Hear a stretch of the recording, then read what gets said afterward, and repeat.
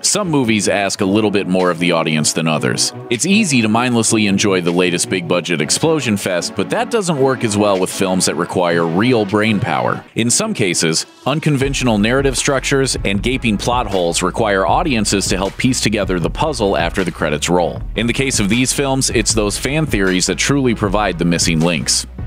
Grease's flying car.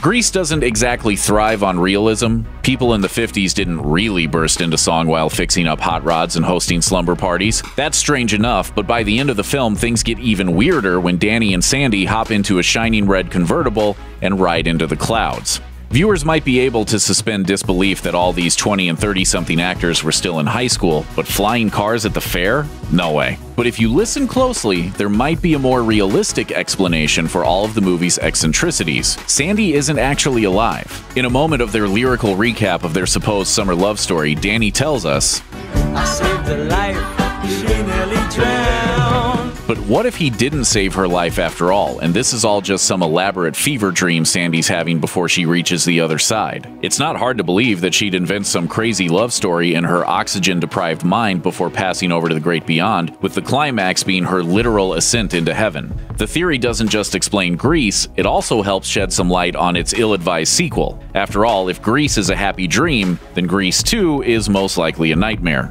at least for anyone who's watching it. The Goonies Country Club cover-up. As classic as the Goonies is, it's hard to believe that the architects of Astoria, Oregon didn't happen upon all those man-made underground tunnels and treasure when they were building the town. Sure, it makes for a good adventure for the kiddos who discover them during their quest to save the city from greedy developers, but they couldn't be the first people in 100 years to set foot in there, right? But one theory posits that the wealthy real estate developers who want to take over know about the treasure below, and they're actively plundering One-Eyed Willy's stash in order to fund their decadent lifestyle. The country club isn't really the end goal. It's a cover-up designed to keep the underground treasure trove safe. Willy Wonka's secret ingredient. Willy Wonka and the Chocolate Factory might end on a high note, but for most, the golden ticket is no prize at all. Throughout the film, 4 of the 5 children who've been invited to tour the factory wind up gone, possibly disfigured, and never heard from again as their parents are carted away by creepy rhyming minions. We're squeezing. She has to be squeezed immediately before she explodes. So what if Wonka is actually just a serial child abductor who relies on the flesh of these kids to make his recipes complete? After all, he does lead these little ones through rooms designed to exploit their specific weaknesses. The Oompa Loompas have complex pre-planned song and dance routines that reference individual children by name. Not to mention, all of the pipes in the chocolate factory are suspiciously child-sized. If children are the secret ingredient in Wonka's candy, the reason Charlie survives isn't because he's such a great kid, it's because he's the only one desperate enough to continue Wonka's work, especially now that he's seen exactly what it takes to lure his peers to their sugar-coated doom. No aliens allowed. After The Sixth Sense and Unbreakable, director and writer M. Night Shyamalan became famous for his film's clever plot twists, but his next directorial outing, Signs, failed to impress a lot of fans. For most of the film, Signs is about a former pastor who struggles with his faith while defending his family against invading aliens. As a thriller, Signs is well-paced and exciting, until the twist. As it turns out, Signs' aliens can be defeated by water, leaving the audience to wonder why a supposedly intelligent life form would try to conquer a planet that's 71% covered by the stuff. Unless, as some fans argue, the aliens aren't aliens at all. They're demons. Think about it. Signs' various characters interpret the creatures' true identities in different ways. To the sheriff, they're just mischievous kids, while an officer in the army thinks they're an invading military force. But the aliens don't have any technology. In fact, they can't even open doors. As such, the creatures aren't weak to water.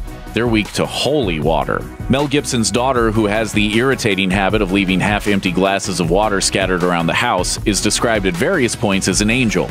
That might be literal. Since she poured it, the water that she leaves lying around is blessed and provides the key to the demon's destruction. Thematically, demons make a lot more sense than aliens, since the main character arc is about a spiritual reawakening, which makes the movie so much more than just sci-fi schlock.